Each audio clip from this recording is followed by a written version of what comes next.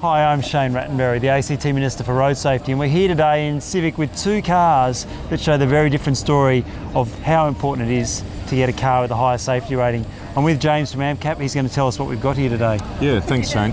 And really the message today is really buy the safest car that you can afford and the safest car that suits your needs.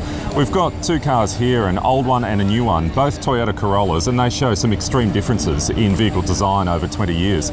So in the old vehicle you would have extreme leg, chest and head injuries. You'd be trapped in the car if that occurred on a roadway, and you'd have to be cut out. You're most likely going to die. In the new car though, you're very survivable. You can open that door almost like you could open the door getting into the garage to go for work. So that's an important message. It doesn't need to be a brand new car, but find out what the ANCAP rating is for the vehicle that you're driving or your son or daughter is driving, and get the safest car that you can afford.